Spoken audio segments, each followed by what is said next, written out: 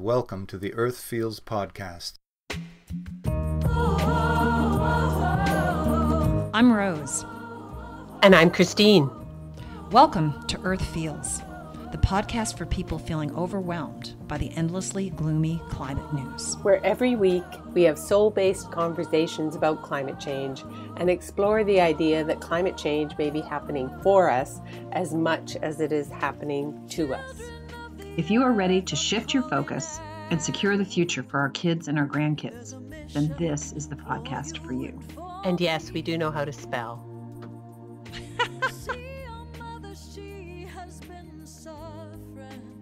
Hello, it's Rose here. Christine is off today, taking care of some other things. Rather than let a week go by in between our podcasts, I decided that I'd like to address something that's come up for me this week. I'm assuming that's coming up for a lot of people. And that is, how is climate crisis affecting our mental health? So this week, I participated in the second virtual global climate reality training, along with 6,000 of my closest concerned friends.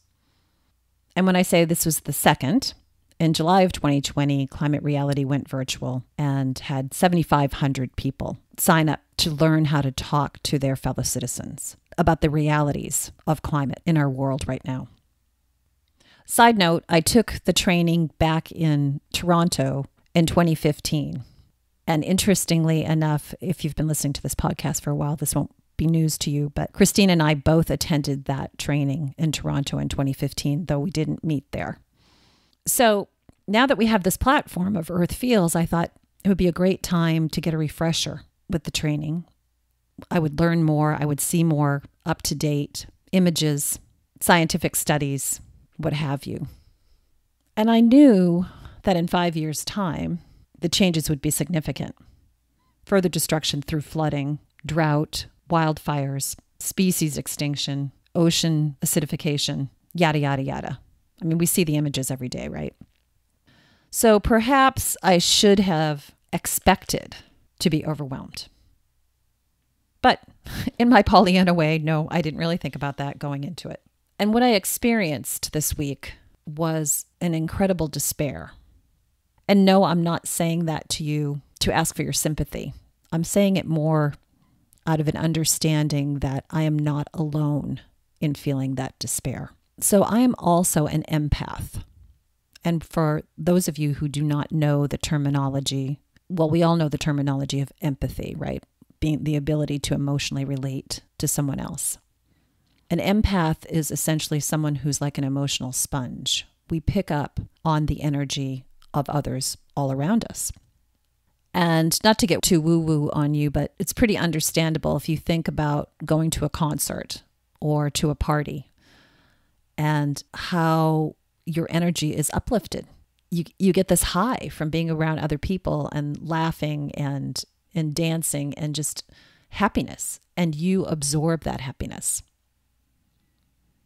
And similarly, if you are with someone who is always a Debbie Downer and you spend time with them, you may come away with that wah, wah, wah, Charlie Brown kind of sinking feeling. You've just picked up on their energy. So for people who are empaths like myself, it's how we perceive the world. We perceive the world in feelings. Learning this about myself in later life, my good friend Kathy Lindemeyer O'Brien turned me on to this terminology maybe 5 years ago, and it was life-changing. Because what I realized in my research on empaths is that many times the sadness that I feel is not mine. It's that of the collective. So in taking this training this past week, a couple of things occurred. One, the devastation in the last 5 years has become exponential. The flooding, the rain bombs that are being created, the windstorms, the deroches, a terminology that I don't think we even knew about until what's happened just recently in the Iowa cornfields. The wildfires, catastrophic wildfires in Australia last year, 2019. This year in California already, and it's not yet wildfire season. What we are seeing is devastating. And each event, this kind of came to me this morning, each event is like a note in a song. And maybe we don't hear all the notes at the same time, so we don't realize that we're listening to the song. But in watching the slide presentation that Vice President Gore showed us virtually over 3 nights' time about the destruction that's happening on our planet, all those notes were put together. And now I could hear the music. Now I could hear the cacophony of what Mother Earth has been telling us for a while. And we, in our distracted way as humans, don't bother to listen to. So how does this affect our mental health? The climate reality training was 7 days long, and it wasn't all bad news. There's a lot of good news that's happening as well. More and more people are waking up every day to the fact that humans have created this disruption in Mother Earth's complex cycle of living. And if you're a subscriber to Gaia theory like I am, Gaia theory essentially says that Earth is a complex, living, breathing entity. She has a balance, and we have disrupted that. How could we not? We've extracted coal and fuel from her core. We've burned her trees, cut down her trees, that the trees are the living lungs of the earth, cut down the trees, burned them, sent CO2 into the air. Agricultural farming has not only taken carbon out of the soils, but destroyed any little creepy, crawly creatures, any microorganisms within that soil that we are meant to share this planet with. The methane that's produced from the number of cows necessary to feed our red meat addiction, all those things add up together. Again, they're all notes in a song. Anyway, seeing all of that together, I had this overwhelming response of despair. And literally, I took to my bed for a couple of days. I was reading, and it was raining outside, so it made it easier. Long-term Seattle living has made me susceptible to the idea that if it's sunny outside, I need to be up and about and doing things, and I can't rest. So I do welcome those rainy days where I can just hang out. But it was the effect of the climate training, I think, that put me in this space of despair. And my empath self, I believe I really heard Mother Earth, the song of Mother Earth. All the notes were put together. I heard the song of Mother Earth and needed to stay in my bed and cry. And the waves of the emotion that came through kept me in crying jags. And then I would be able to breathe for a while. And then the wave of emotion would come through again. And I would cry and rest and cry some more and rest some more and cry some more. And literally that went on for maybe 36 hours. And I'm not telling you this because I want your sympathy. I'm telling you this because I know there are many of you out there who feel this energy as well. I've long subscribed to the idea that highly sensitive people are merely the canaries in the coal mine. So it's no accident that the number of people on antidepressants right now is through the roof. And I can look up some statistics. I can put some links on Earthfeel's podcast page, confirm the findings that more people are depressed. Suicides are up. How do we explain this? Well, the world has gotten more complex, certainly. And COVID-19 doesn't help with its isolation. Isolation is a big factor in depression for a lot of people. We are social beings. And then there's obviously the personal stuff. I mean, there's always stuff, right? Issues with your parents or issues with your kids or your job or your boss or your neighbor or your wife or your husband or whatever. There's always personal stuff too. But what I got this week and what I know in my gut is that Mother Earth is talking to us and she's crying out and we're hearing her. We're feeling her in our hearts and in our guts. And it's created this response in all of us that's affecting our mental health.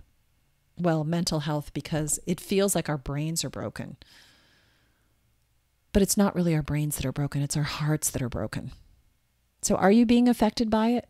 Do you tear up just hearing about the destruction, or do you turn away? And denial is a response to great grieving. I think we've reached the time. Well, we're far past reaching the time.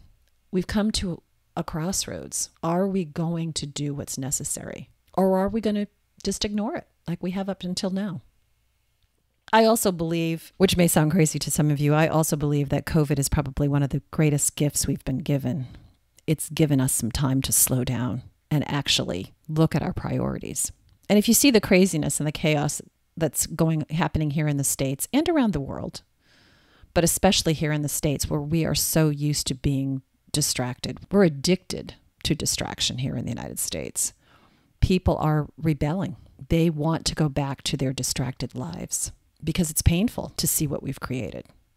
It's painful when you know that you are the cause of destruction. And yet there's a gift in that acknowledgement.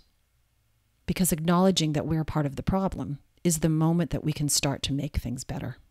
So yes, Mother Gaia is speaking to us. She's crying out to us and we're hearing her. And that's the response. That's what you're feeling right now. You're feeling empathy for Mother Earth. If you're struggling right now, you're feeling empathy for Mother Earth. You're not crazy, even though it might feel like it. In actuality, you may be one of the sane ones. So after my 36 hours of crying, and actually there was rage mixed in there too. I mean, I want to just throw things and break things, but underneath the rage and underneath rage is fear for what we're doing. Are we seeing our time here? Are we seeing the end of humankind? Because really, Mother will go on. She's been here a lot longer than we have, but we are just one species on this planet. And as much as she loves us, I don't think she's going to let us destroy every other species in order to maintain our consumption model. So, that's a lot. I know it's a lot. But after those 36 hours, it was like a valve. I just had to release all this stuff. I'm much more clear-headed and grounded and feeling lighter than I've felt in a long time. I think my response was holding it in for so long. And yes, Christine and I are both in this climate work, and we read a lot on a daily basis and absorb a lot on a daily basis. And the truth is very painful right now. Is our mental health being affected by climate change? I would say yes. I know mine is. I hope that this feels like a confession, Catholic girl that I am. Hopefully my personal story will help you admit to the grief that you're feeling right now.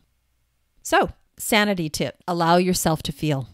Allow yourself to feel. See it, feel it, acknowledge it. The only way is through the crisis. You have to feel it and go through it. Can't avoid it. Avoidance is what's caused the problem. Action step. Can you commit to doing something for the planet every single day?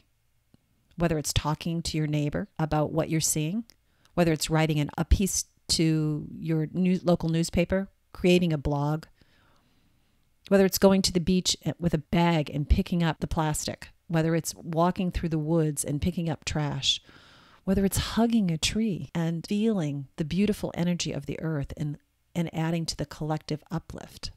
Can you commit every day to one action? Just one. More if you got it, but one.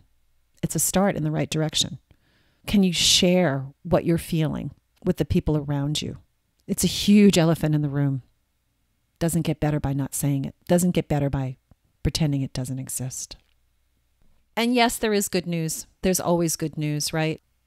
Hoboken, New Jersey is suing the oil industry for climate impacts from its deceptive actions. Again, I will put the link on Earth Feels podcast page, but basically the lawsuit is seeking to recover costs associated with climate impacts like extreme flooding and sea level rise.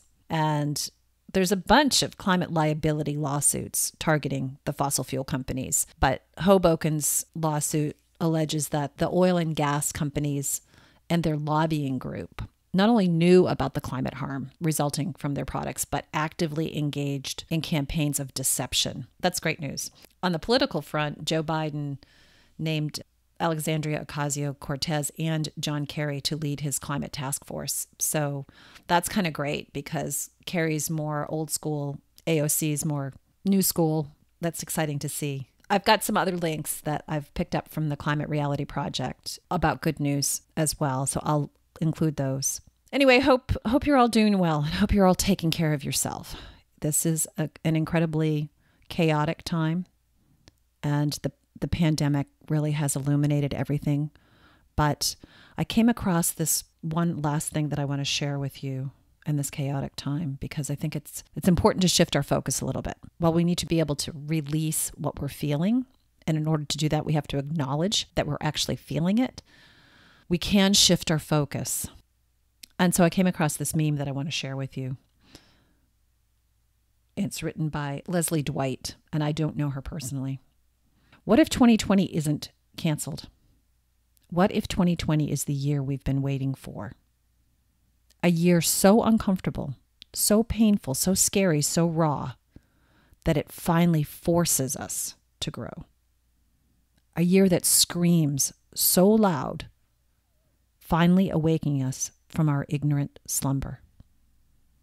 A year we finally accept the need for change, declare change, work for change, become the change.